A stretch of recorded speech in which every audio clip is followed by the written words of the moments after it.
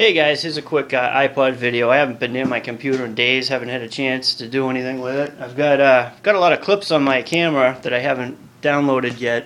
Just doing little things with the Mustang here.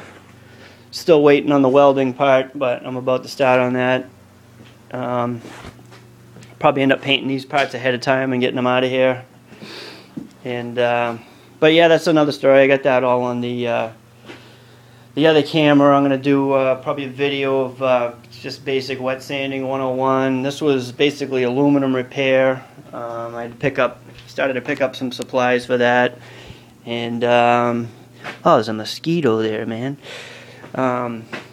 Yeah, but this is Mark, Second Gen Garage, Faster Cat. That was a tough video to see, buddy. I hope that's not as bad as it looked in the video. Hang in there. Let us know how it's going. I know this isn't the time to be putting out videos. You got more important things to do, but just let us know how it's going. And if there's anything you need, I'm kind of close by. But yeah, hang in there. I just saw VW Darren put up a video, and yeah, let us know if you need anything, man.